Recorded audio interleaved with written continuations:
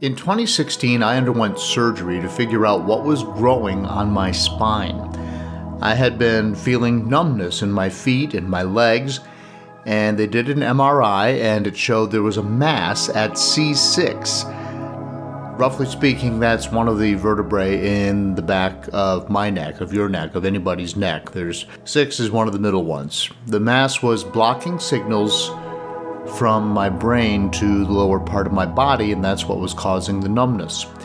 After a couple of MRIs, doctors became alarmed because that mass was actually growing, and they were concerned. So they scheduled a biopsy, highly invasive, if you will, open spine surgery to find out what it was. The good news is that it wasn't cancer. The bad news is that it was sarcoidosis. This is the Sarc Fighter podcast, living with sarcoidosis and other rare diseases. Here's your host, John Carlin. Hi, I'm John Carlin, and welcome to episode 1 of the Sarc Fighter podcast. As the title suggests, I am fighting sarcoidosis, but the podcast is not for me, it's for all of us who are suffering from it or touched by it in some way. Anybody who somehow or some way is fighting sarcoidosis. Now, maybe you have a loved one who suffers from it. Maybe you personally are working to find a cure. Maybe you're a researcher, a fundraiser, or maybe you're working on improvements over some of the dreadful medicines that are now used to treat sarcoidosis. I say dreadful because even though they work, the side effects are awful.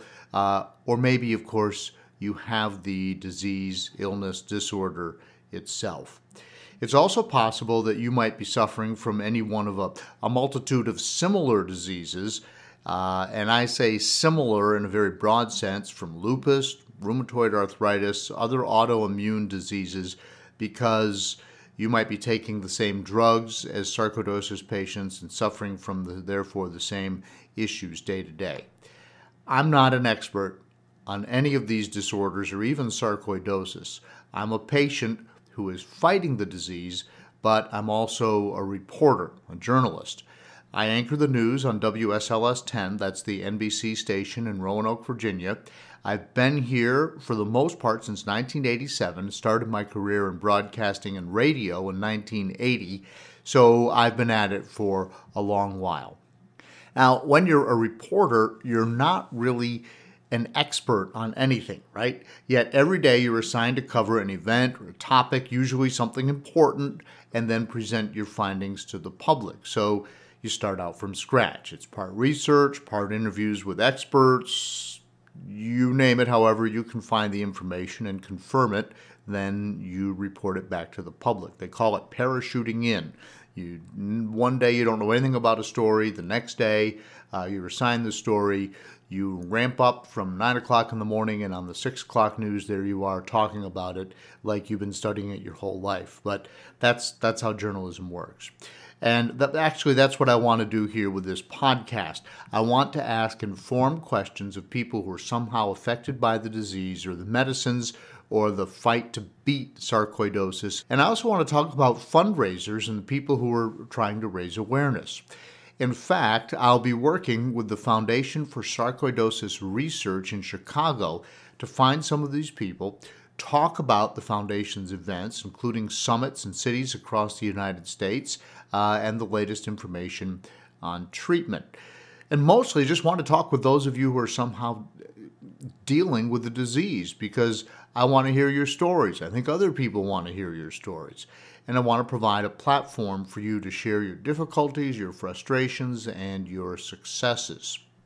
Because what I hear from people over and over is that they are alone at home, they are dealing with this disease and nobody understands, they don't know anybody else who has it, and it's just difficult to find someone to talk to or to listen to. So we want to provide that platform.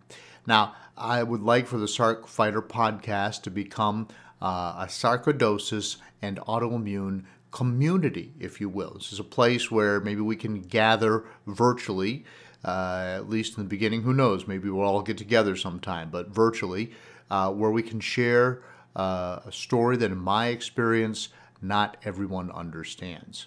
So I'd like for the Sarc Fighter podcast to become a sarcoidosis community where we gather, share a story that in my experience not everyone understands.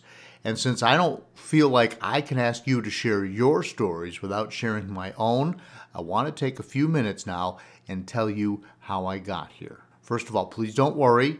I am not going to go point by point through my whole life. I don't want everybody to say, oh my God, when's this guy going to shut up? And I don't even know if anybody will ever listen to this. But I want to hit the high spots because I think that the things that have happened to me either can give you some clues to what's possibly going to happen to you, or maybe you can say, yeah, man, I've been there and it sucks.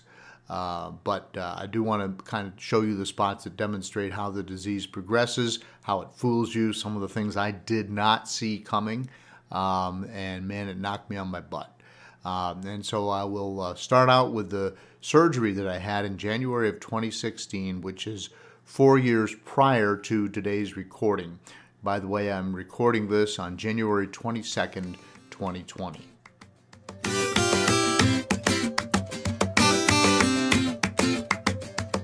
So how did I first know that maybe there was something wrong?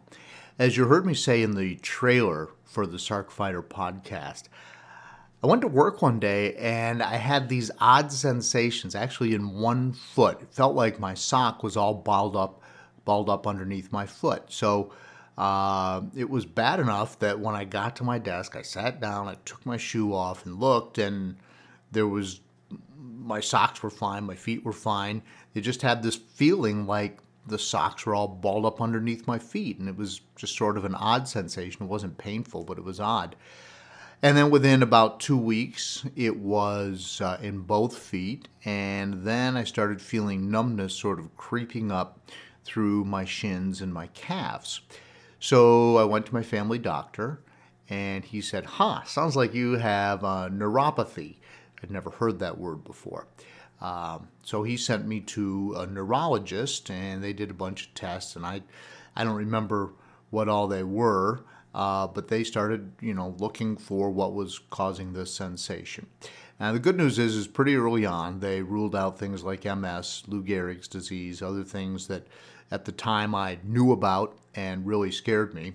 So that made me feel good, and they thought I had something called transverse myelitis, which is kind of inflammation of your spinal cord, and that can cause all the things that I had. So they started treating me for that, and they did some MRIs and found this mass on my spinal cord, which they thought was the transverse myelitis. And I don't remember exactly what they were giving me medicine-wise for that, but whatever it wasn't working. A follow-up MRI a few months later showed the mass was actually getting larger.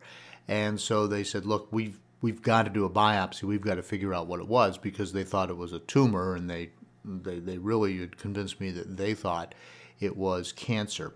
At that point, I changed doctors and hospitals. The neurologist I had been seeing was a woman. I thought she was a great doctor. She and her husband was a doctor, but they were moving to California, and she was leaving her practice here in Roanoke, Virginia, where I live. So, but she recommended a friend of hers at Carlin, which is another hospital in town here, and where I am still doing a lot of my work with doctors today. And he was a neurosurgeon. Excuse me. He was a neurosurgeon, and so I met with a guy. I liked him a lot, and he said, "Look, we've got to do this." He said, "But I'm talking about it with the other doctors on the staff because you're up, you're walking around, you're not in any pain." And so we always wonder, do we do an invasive surgery like this on somebody who's otherwise healthy? Because remember, the whole thing behind medicine is do no harm, right? But he said, if this is growing, we really have to find out what it is. So I agreed to do the surgery. And looking back, in a way, I wish I hadn't. Hi. I hope you're enjoying the Sarc Fighter podcast. You may be wondering, what can I do to help? How can I be a part of the sarcoidosis solution? It's simple. Make a donation to KISS, Kick In to Stop Sarcoidosis. 100% of the money goes to the Foundation for Sarcoidosis Research. Look for a link in the show notes of the Sarc Fighter podcast.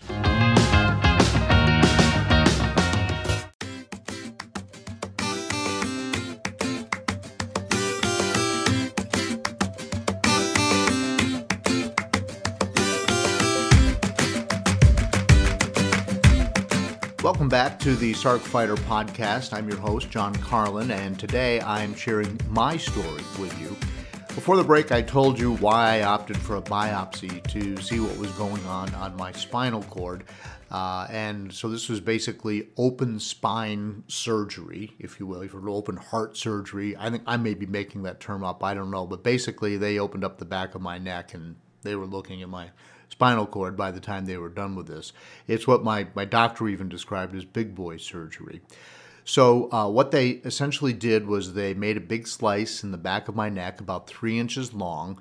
They actually cut off or broke off a piece of bone on a vertebrae, I guess is the plural. I think I looked up a diagram of it. It may be the spinous process bone. I don't know. But anyway, they had to remove a piece of bone in order to access it. That just goes to show you the level of what they had to do to get in there.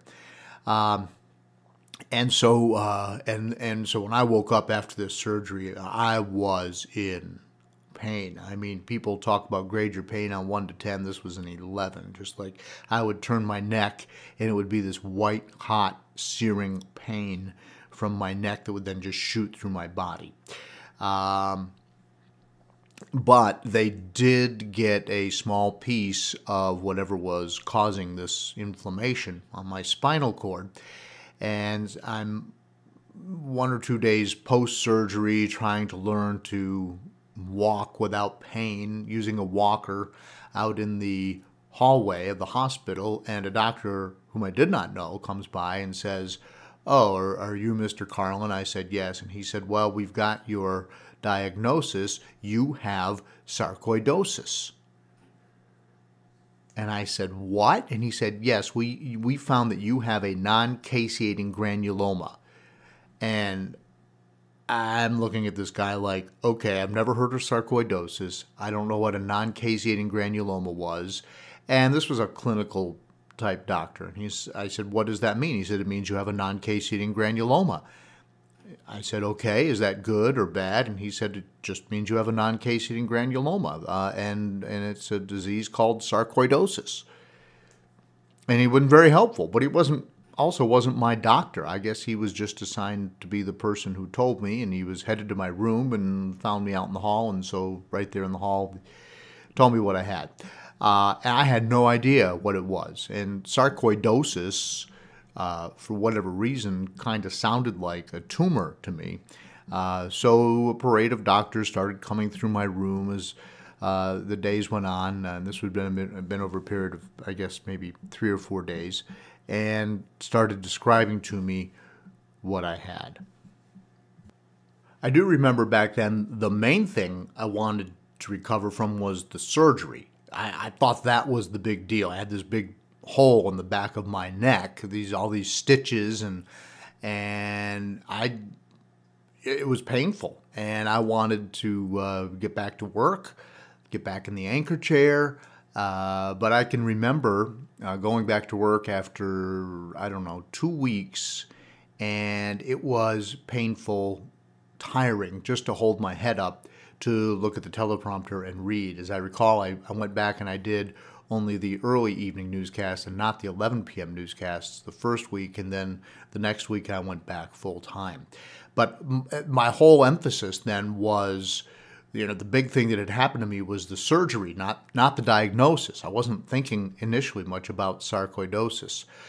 And I had a doctor then, really liked this guy, and he said, "Look, this is something that is controllable." He said, "We don't know that we can cure it, but we can certainly control it. and in a couple of years it'll probably go away.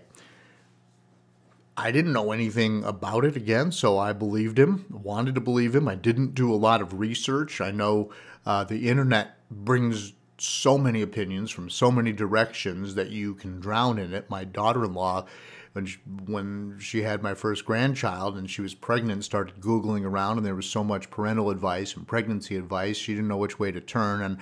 And I kind of took that approach to it. I said, I'm just going to listen to my doctors and go forward from there. I didn't want a bunch of other voices going on. So I believe that doctor meant and believed what he said. He's since retired. But I have come to learn that the disease is much worse than what I thought in those weeks after surgery. It's much worse than basically his analysis, or at least what he was willing to tell me. And after the break, I'll tell you how I begin my battle with some unexpected sarcoidosis troubles.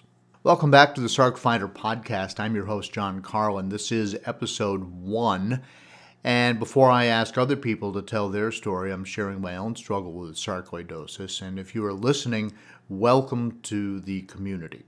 I'll be looking for your feedback on this podcast and of course, future podcasts. I'm hoping to connect with people who've been impacted and are willing to let me talk with them so we can share their stories here, your stories here.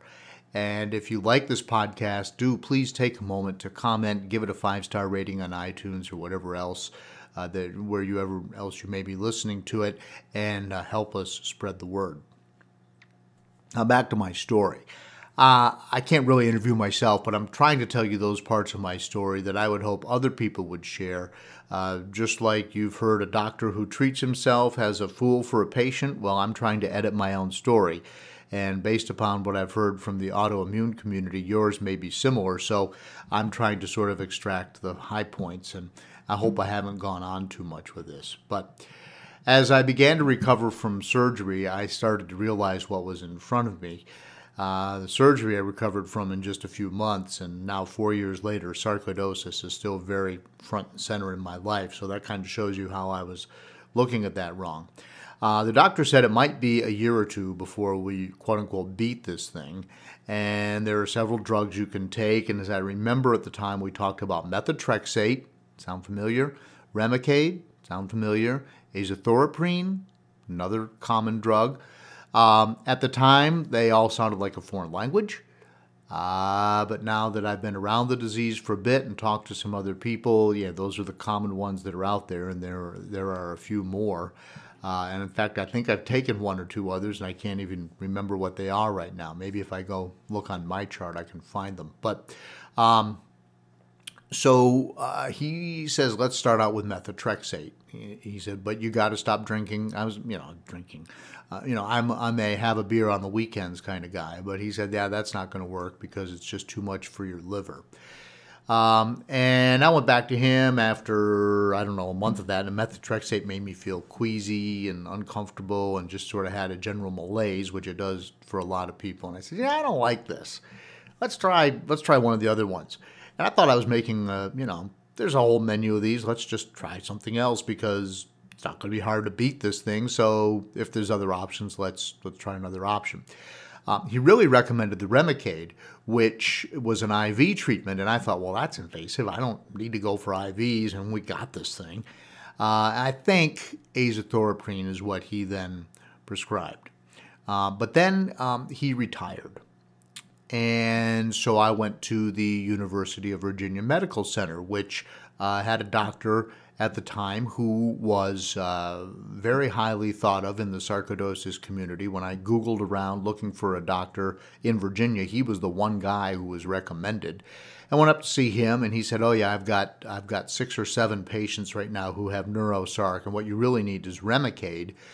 And I can get that approved. It's apparently expensive. Insurance companies don't like to pay for it, but he was able to get it approved.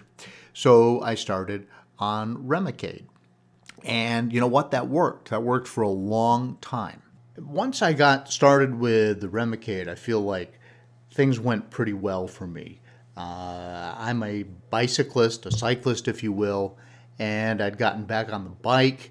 and I'll talk more about that because that's actually a big part of my life. It's one of the ways that I evaluate how well I'm doing versus the sarcoidosis. I kind of treat it like my health thermometer, if you will, and I have a blog about that, which I'll tell you more about. You can find it in the show notes, but I don't want to divert from the central story right now. But the bottom line is that through a good part of 2018, everything was going really, really well for me. I felt kind of like I had beaten sarcoidosis. I'd go every 8 weeks.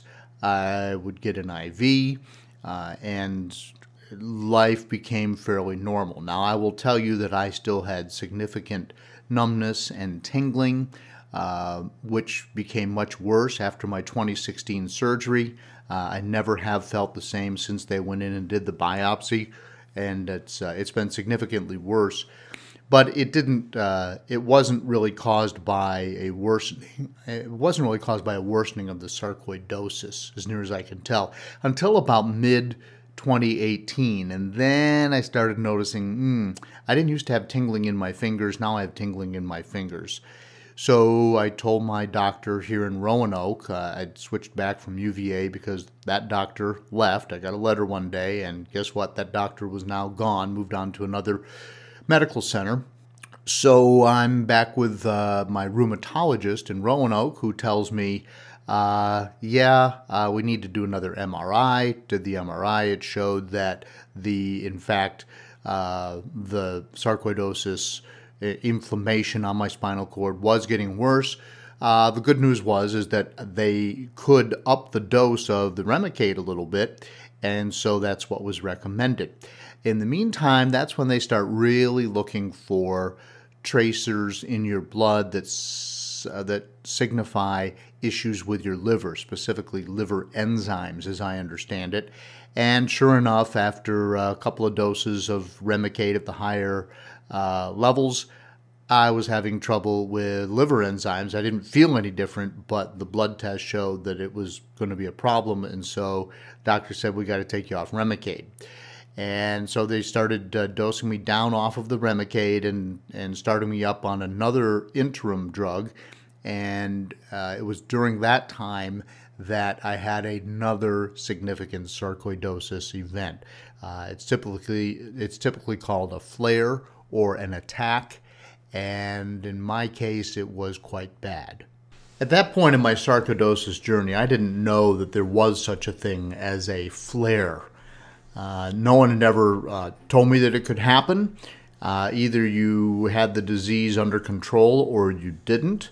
And it did not occur to me that all of a sudden one day it would get worse, but it did. So I went to bed one night and I had a pain in the middle of my back and woke me up in the middle of the night. I would say this pain was somewhere around a 7 or 8 on a scale of 10, just sort of a dull thud in the middle of my back.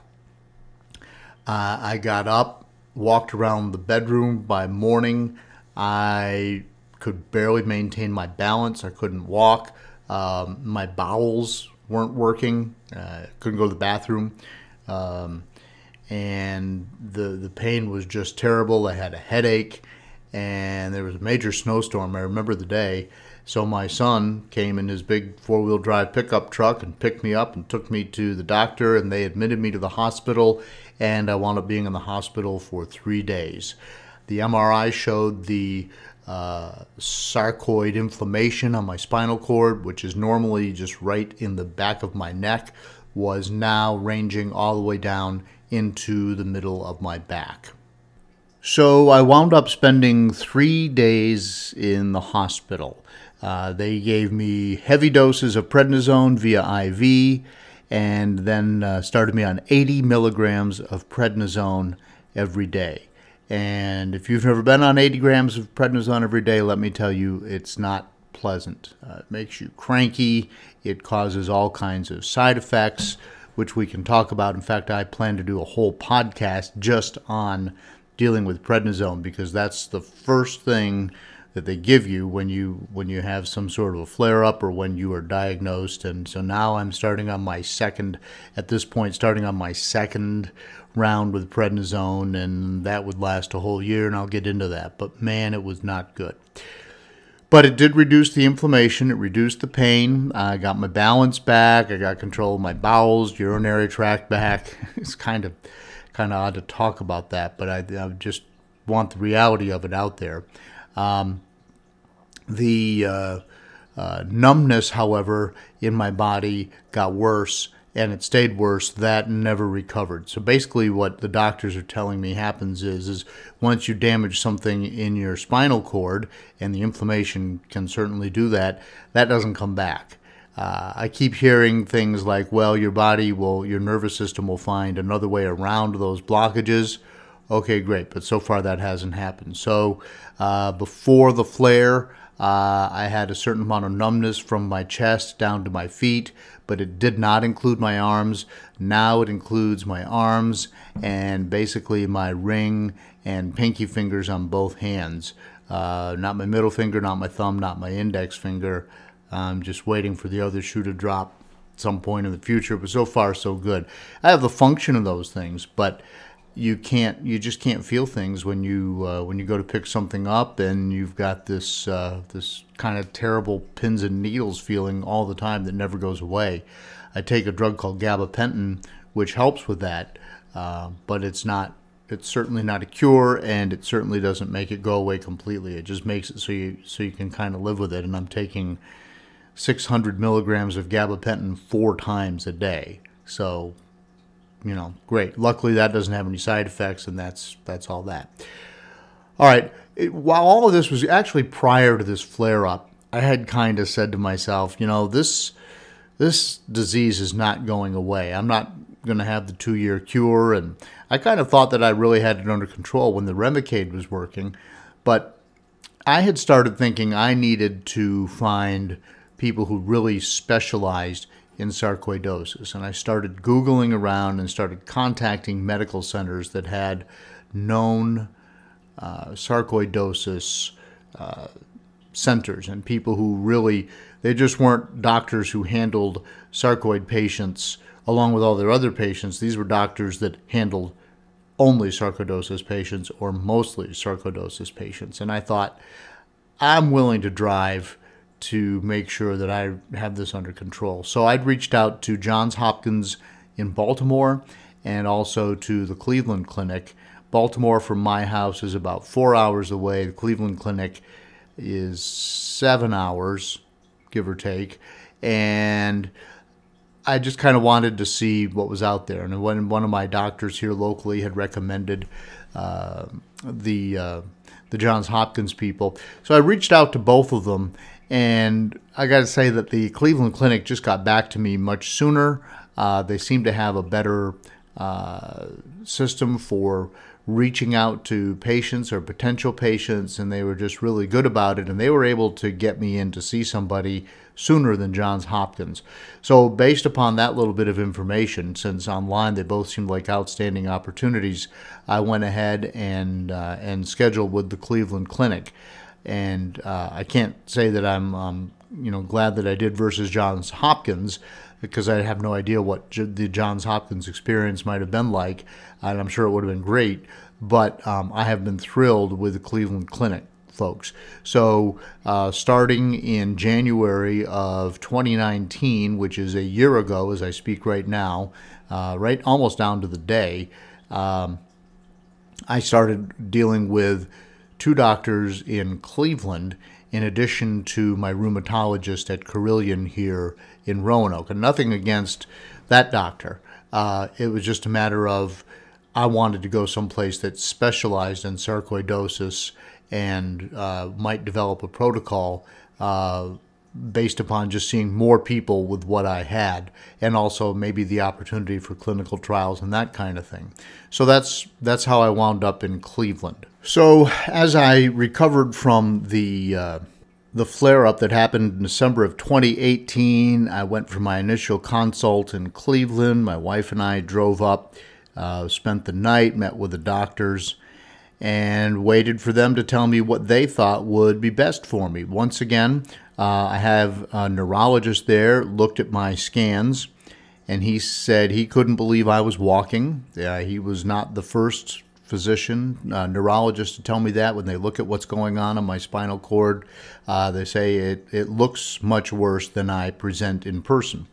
They said they have seen people with less of a inflammation on their spinal cord who are in much worse shape. So I just thank my lucky stars that I am where I am. And then I also have most of the doctors at the Cleveland Clinic are pulmonologists, because most times sarcoidosis presents in the lungs. I want to say 70 or 75%. I'm just doing that off the top of my head based upon what I've read.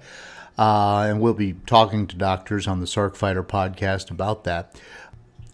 But these doctors came up with a plan for me, and it would pretty much make 2019 the hardest year of my adult life. The doctors in Cleveland recommended that I go with a treatment of Cytoxan.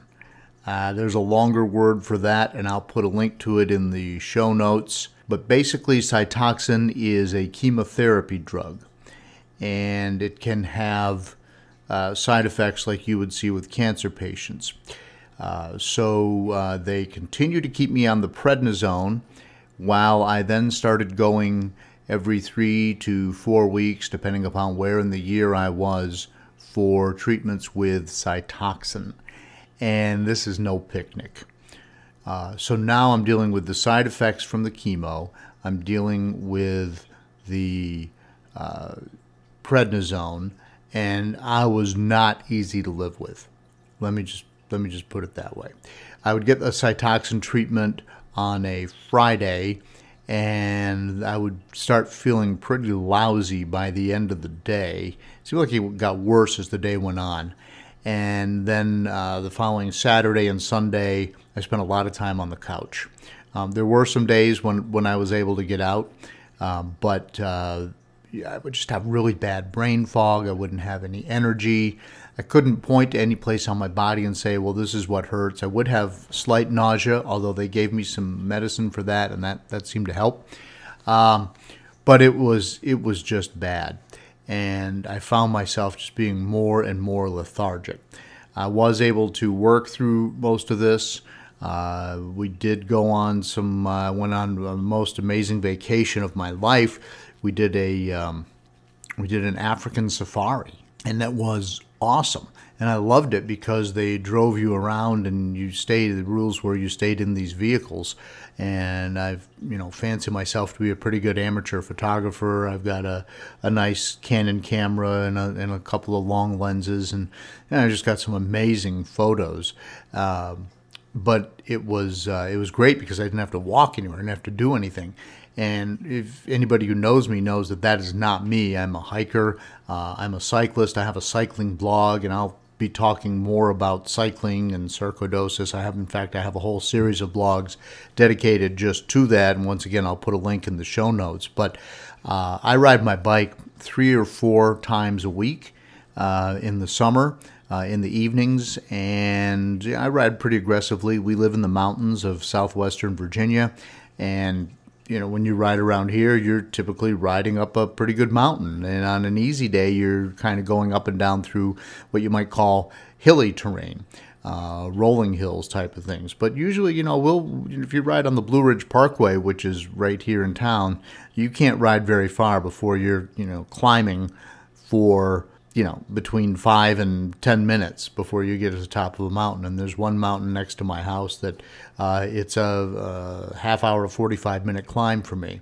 So you're just going uphill the whole way, talking, 5 to 7 miles uphill.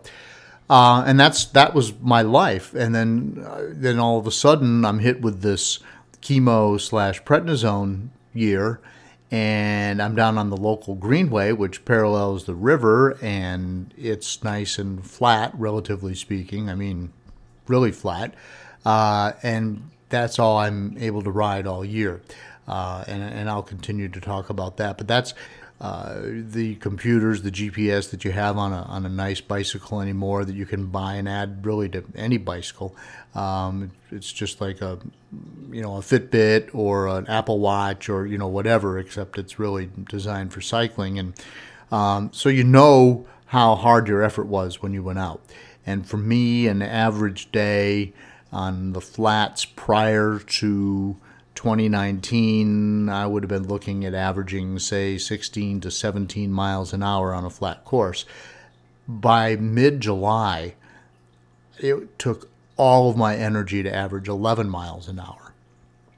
And there was just nothing more in there. There was nothing else in the tank. There was nothing more I could do. I still enjoyed being out there on my bicycle. It wasn't like I was fighting it the whole time. I just could not go any faster. I did not have any strength. And my brain was just completely clouded. I ride a lot with my wife, who's also an avid cyclist. During normal times, I'm the one out front. I'm what they in bicycling, if you're not familiar with it, they call it pulling. Think of it like drafting in a race car. Behind the guy in front of you, he's sort of knocking down the wind, and then you're just riding in his draft. And so that's really important on a bicycle. So normally I would be pulling and Mary would be drafting. This summer it was just the reverse. She would be out front, and I'd have to ask her to slow down. I couldn't keep up. And, I'm not saying, feel sorry for me or anything like that. What I'm doing is I'm painting a realistic picture of what these drugs were doing to my body. And I felt like I was suffering a lot more from the drugs than I was from the sarcoidosis itself. But the bottom line is that when you've got it on your spinal cord, if you have a flare, as I learned back in December of 2019, when you have a flare, the damage is done and it doesn't get undone. The part that's in your nervous system, your spinal cord doesn't repair itself. So I cannot afford to have a flare. At any rate, I went through 2019 dealing with the chemo treatments, occasional MRIs to track the treatments, and with the prednisone being slowly reduced throughout the course of the year. They'd take me down about 10 milligrams a month, give or take. The idea was every time I had a chemo treatment, I could go down another 10 milligrams, to the point where now, a year later, I'm almost completely off prednisone. I'm taking 2.5 milligrams every day, and I want to get off of that.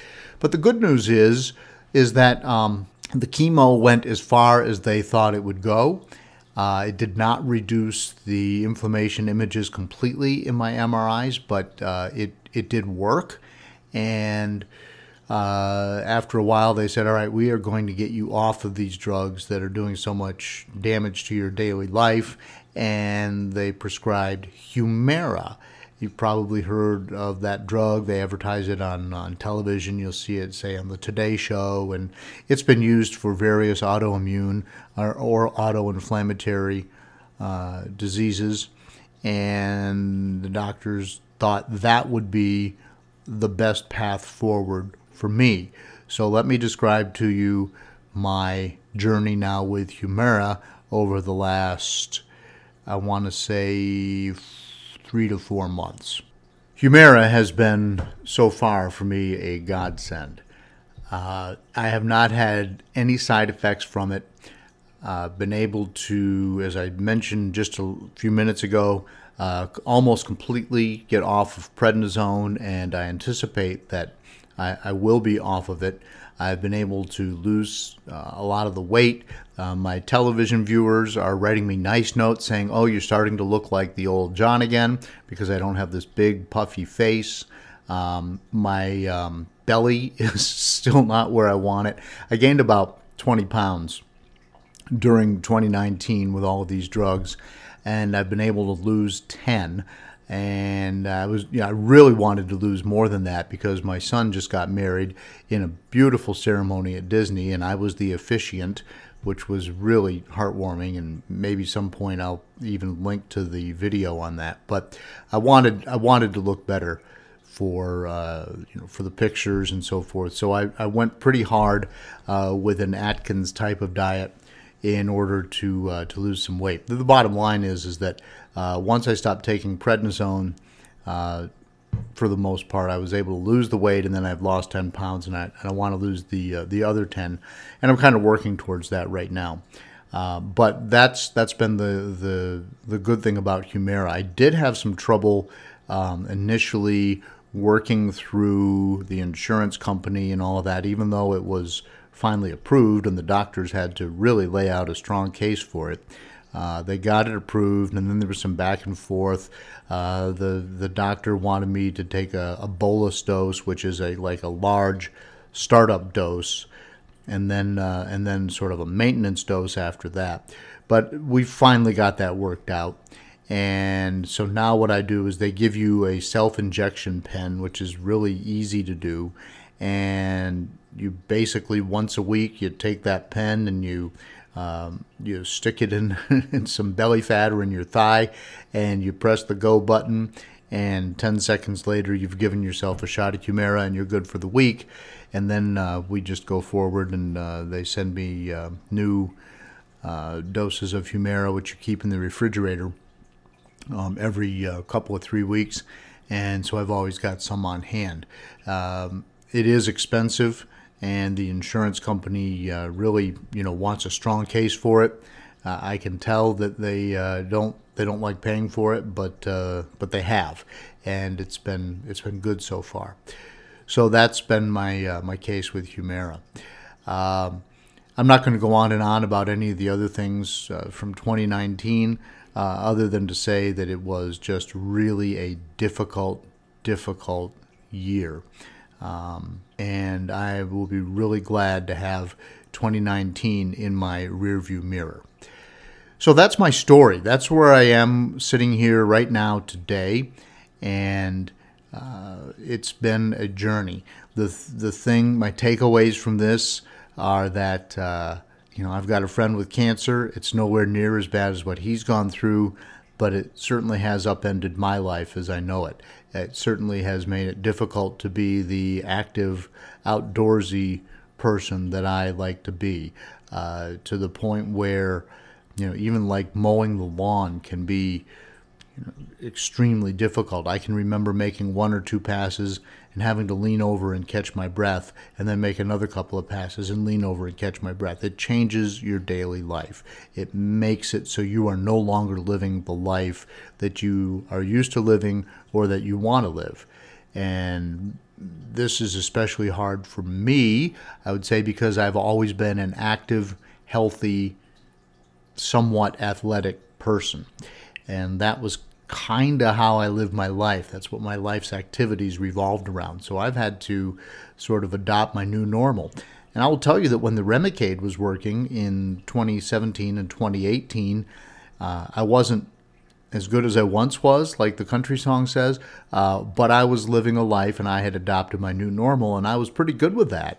I'd accepted it and kind of reached equilibrium with it until that flare-up in December of 2018. And then everything got worse, and now I am just very gun-shy. Like, oh my God, I don't want that to happen again. I don't want to have to live with that again. So what are we going to do here? Well, one of the things that happened in 2019 when I was on the air and I was taking the prednisone is that the news director came to me and said, look, do you mind if we explain to viewers what's going on with you? And I said, no, let's do it. So I told my story in a long-form piece on television. My co-anchor interviewed me. They came out and took some pictures of me, a video of me riding my bike and so forth. And we put the story on the air. We put it on the internet. And the Foundation for Sarcoidosis Research found it, and then they redistributed it through some of their social media and email. And I started hearing from people all over the country who said, John, this is exactly what I'm dealing with, or this is some version of what I'm dealing with. And I feel like I'm dealing with it all by myself. I feel like I'm all alone with sarcoidosis. Nobody understands. Nobody gets it. It's completely ruined my life. And I just don't hear anybody talking about it. And I felt like, well, wow. I was really humbled by it because people were so happy that someone was talking about it. So I said, well, what can I do to help? How can I keep this going forward? How can I help the sarcoidosis community at large kind of deal with this disease? Because nobody, when I say nobody, I don't mean not a single person, but there's certainly not widespread activity on social media or anywhere else with people talking about this. So here's my plan. My plan is to have this podcast go forward. I am working with the Foundation for Sarcoidosis Research. They are finding me experts. I want to become somewhat of a brand advocate or I guess they used to use the term ambassador, and the term that the foundation is using now is advocate. And I want to give that a shot here in the year 2020 and see how far it goes, see what kind of response there is, see what kind of interest there is in this. So I'll be interviewing people who are willing to share their story as I've shared mine. I want to talk to researchers. I want to try and put in layman's terms, which is kind of what we do on TV news all the time. We'll go interview an expert, and then we have to represent that on the evening news in a way that all of our audience can understand it and can be interested in it, because you have to have interesting storytelling or nobody is going to care. So to the extent that we can accomplish that here on the Sarc Fighter podcast, I want to do that. I want you to read my blog about bicycling.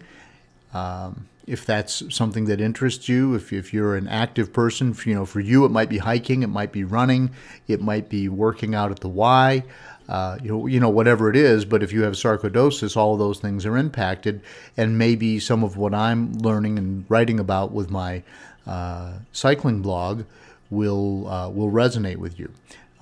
I am pushing 60 years old. And so I've certainly dialed back my cycling even without being somebody with sarcoidosis.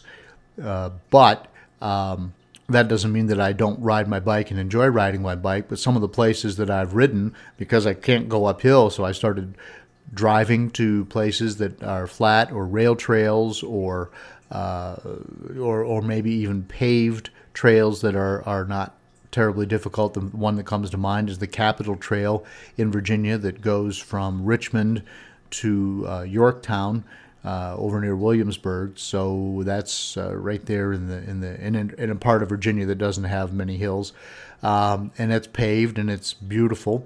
And it's 50 miles long, and they actually do a ride. I've never done the whole ride, but they do a what they call a century ride, where you ride 100 miles. You ride 50 miles down and 50 miles back.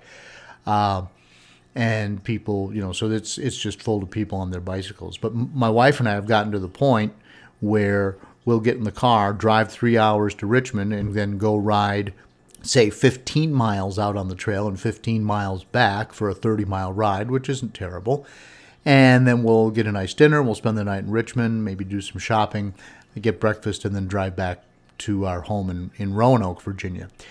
So that'll be one of the things that I'll be covering. I want to talk to people in the sarcoidosis space and help the people who are raising money to fight the disease, because one of the things that the folks at the foundation have found is that big pharma is not working by and large on cures or remedies for these various inflammations, because there's not enough people who suffer from it. And therefore, there's not enough demand for the drug, and it takes them years and years of research. It's very expensive on their end, and it's a risk-reward scenario. I get it. So if they're working on drugs for cancer or pick one, rheumatoid arthritis, things that more people have, then there's going to be more people who want to take the drug, and they can make more money. We do live in a capitalistic society, and I support that. So I understand it. But the more people who are talking about sarcoidosis and the more people understand it, the greater the awareness level will be, and I think, therefore, ipso facto, the more folks in big pharma and research maybe driven to find some remedies that go beyond the terrible drugs that I was taking in 2019 that made my life so miserable, and I'm sure your life miserable, and based upon what I've heard from people, way more miserable than my situation. One of the things I want to do, whether I interview people or maybe just share their stories, is I want to share some letters and emails. And you can email me at a link that'll be in the show notes. It's carlinagency@gmail.com. Just put sarcoidosis in the line for the subject. But after I went on the air, I heard from a lot of people, and a guy named George Pearson sent me a letter, and he sent me a t-shirt, and I'll describe the t-shirt here in just a moment. It's black, it's got white letters, and it says sarcoid on the front, and on the back it says fighting for function. Here's what he said. It's a very short letter. He said, I was diagnosed with sarcoidosis at Duke Medical Center in January of 1970. 47 years later, I was diagnosed with neurosarcoidosis at Johns Hopkins Hospital. My wonderful doctor is Dr. Barney Stern, and that's a name, folks, that I have heard mentioned quite a lot. But George continues, during my last visit in April of 2019, I asked Dr. Stern about my prognosis. He said, we are trying to maintain function. I said, fighting for function. That sounds like a t-shirt. Now the t-shirt is real. As you wear your shirt, I hope it causes people to ask questions. When they do, if you have the time, please share a few words about sarcoid. Thank you for wearing your shirt.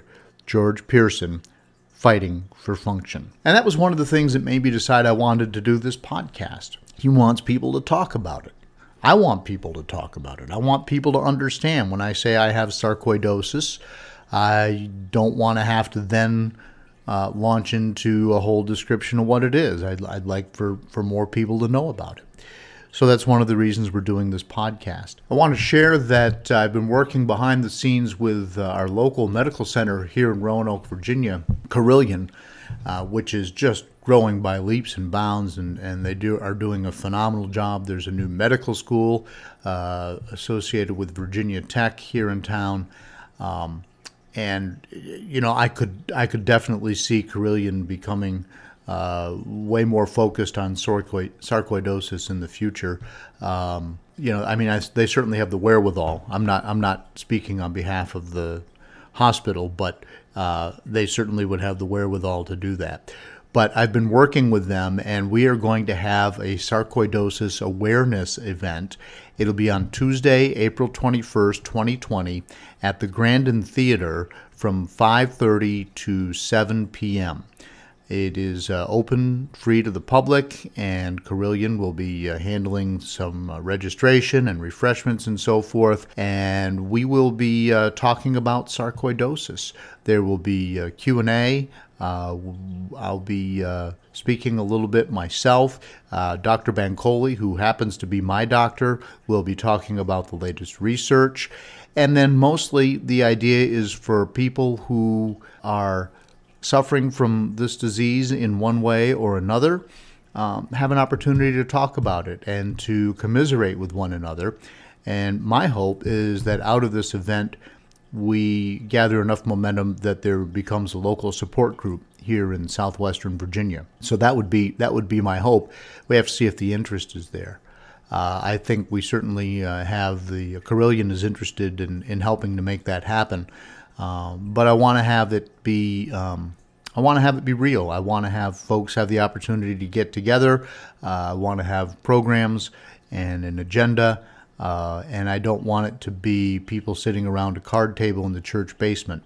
That might be helpful, but I'd like to have something that is even better than that. A couple of other notes on the calendar. Don't forget that April is Sarcoidosis Awareness Month, and there will be a whole host of activities being put out there then. We'll talk more about that as it gets closer. There is something called the Team KISS 5K. Again, KISS stands for Kick In to Stop Sarcoidosis. That'll be in San Diego on April 18th. Man, I love the weather in San Diego. And the Foundation for Sarcoidosis Research is having 3 summits this year. They'll have one in Chicago from April 3 through 5 in Miami, June 26th through the 28th, and in Portland, Oregon, September 11th through the 13th, all of those dates in 2020. And we'll be looking at some of those events in a little bit more detail in upcoming editions of the Sarc Fighter podcast.